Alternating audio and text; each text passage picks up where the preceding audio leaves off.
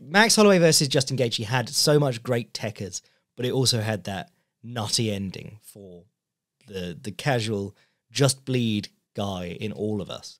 This one was largely pure techers, and it was great fun. But very early on, Charles Oliveira gets catches Tsarukyan coming in low, catches the guillotine. Really weird thing, because I'm like, he must have done this on purpose, but I've not seen really anyone do it. If you go back and watch that guillotine, Arman Tsarukyan's trying to fight off the hands, and there is a hand just floating in front of his face. And you're going, whose hand is that? And you realise it's Charles Oliveira's. Because where you normally grab the guillotine, and the hand that's round the neck, you grab that with your other hand, and you pull it up into the neck, or you squeeze it up into the neck. You have your choking hand and a supporting hand.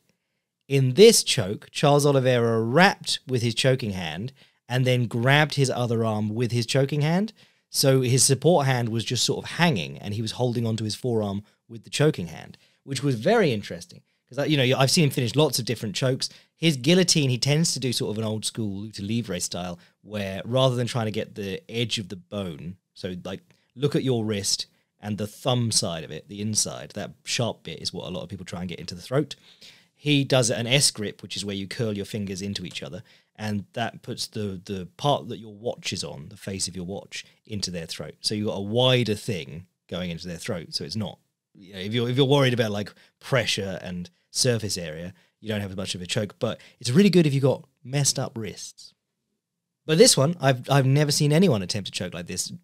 Yeah, it was really interesting because it looked fairly tight, and Arman Tsarukyan was reaching for the choking hand and getting the hand that was just sort of hanging there and going, what on earth is this? But Tsarukyan fought his way out. Henna Gracie said it was because his shorts kept falling down, and that stopped Oliveira from finishing it. There was a close triangle armbar. Was that near the end of the second round? I don't know. It was close, but I think because he'd heard the clapper, Arman Tsarukyan was not tremendously worried about it. But in those sort of situations, yeah, and Charles Oliveira did try this, you might as well just try and break their arm, because if you can pop their elbow and then you're in round 3 and you're striking a guy who's got an arm that's only sort of working, that's always good. The thing that I loved about Charles Oliveira's guard in this one, he was looking for overhooks a lot. A lot of the time he looks for, he gets a hand inside the thigh and starts throwing up armbars and things like that. But Arman Tsarukyan, if you saw him against Joel Alvarez, he is a monster on top. He stays low and he hits with elbows very well in a short space. And Charles Oliveira was going for overhooks. Now, an underhook is where your arm goes underneath the opponent's arm and you get like your shoulder underneath their armpit, and that's great for coming up. So like on a single leg from half guard, or using butterfly hooks to build up.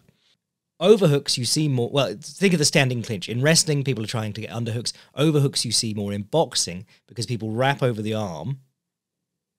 You go over their arm and you pinch it under your armpit, basically. And in boxing, you bring your glove in between your chest and your opponent's, and that ties up the arm and makes it very hard for them to hit you. So boxing, you see tons of double overhooks, which you don't see in wrestling because it's not really a very good position, because you're giving the other guy double underhooks. But Oliveira was grabbing overhooks and double overhooks from the guard to stop Tsarukyan elbowing. And then Tsarukyan pulls one elbow free, folds it over and elbows Charles Oliveira in the face. But his hand is still in the middle of Charles Oliveira's chest. And Charles Oliveira grabs it like he's doing the hand on heart Roman Empire or American national anthem thing. And he grabs the wrist that way. And then he gets his other hand, and then he's got the overhook on the other side too. So he brings his hands across and locks them together. And then he gets his feet in and butterfly sweeps from there. And he's able to get back up to his feet. And it's a really cool control that I've never really seen. Pinning the guy's wrist to your chest like that with the hand on heart grip. And it only worked because Tsarukyan had freed his arm just enough to land the elbow. But that's something I'm stealing and trying. There was another one later on where he was in half guard and Tsarukyan had hit him with a good elbow that cut him open. And you could see that Charles was like, I don't want to get hit again for a minute. Oliveira reaches around Tsarukyan's cross-facing arm, which is the one we're always saying keep off. Left hand under, right hand over. And he locks his hands in what's sometimes called like a vice grip or a bolt cutter. And he just clamps them down over Tsarukyan's bicep and pulls his head into Tsarukyan's pec. And I'm looking at it going, that's got to be really annoying because you can't really like punch across in front of your own pec with your free hand. And, you know, if you wanted to, you could probably squeeze up on that arm and make it hurt. It's not going to finish any fights, but I'm stealing that to try and grappling. Couple of cool striking moments. Tsarukyan, obviously very famous for his left kick, loves his 1-2 step-up left kick. And Oliveira, very early on, times a right kick to the standing leg as Tsarukyan steps up for the left kick, gets the cut kick, and knocks Tsarukyan to the ground. And as we talked about in high-level fights, wrestling Tsarukyan to the floor is hard work. You watch Mateusz Gamrot fail that for 5 rounds. Timing a kick on his standing leg gives you a free knockdown, and if you pressure in on top of him, you've got a great chance of holding him down, or at least making him work to get up. Cut kicks are unbelievably money in MMA, and you barely ever see them. And then Tsarukyan did a nice thing where he threw a combination with his hands. I think it was left, straight, right uppercut.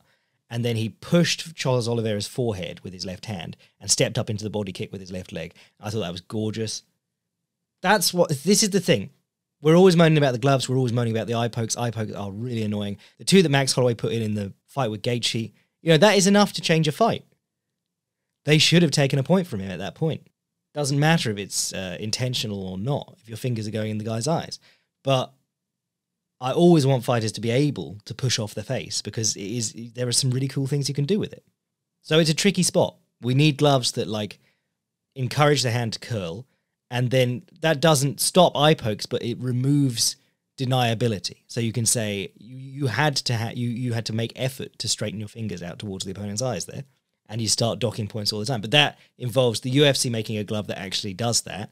And the new glove that they're advertising doesn't have a word about encouraging the fist to be pulled, or the shape of the glove encouraging a fist. And you'd also have to have the refs on board, and they just won't. They're like, if you do that again, you're getting a hard warning. And then there was the super dope axe kick from Arman Tsarukyan, which, as close to a combat effective axe kick as I've seen since Andy Hook died. We say it every time, but there's one man who's ever effectively used the axe kick, and it was Andy Hook. And the secret to that was that he deadlifted, had these enormous hamstrings, so that he didn't get injured. There's such a difference between Andy Hook's axe kick and the taekwondo axe kick, where you land with the flat of the foot and it's just brushing the opponent's face. And if you actually hit their shoulder, you'd hyperextend your own knee because you've got little twiggy legs. You need horse thighs, and you need a lifetime of that weird Kyokushin sparring that gives you incredible leg dexterity and flexibility. And we're never going to see it again. We're never seeing another fighter like Andy Hook. If you are new to this podcast because it's UFC 300 and you're a combat sports noob, look up Andy Hook right now, because you've got a new favourite fighter. ANDY, hug, like you would give someone.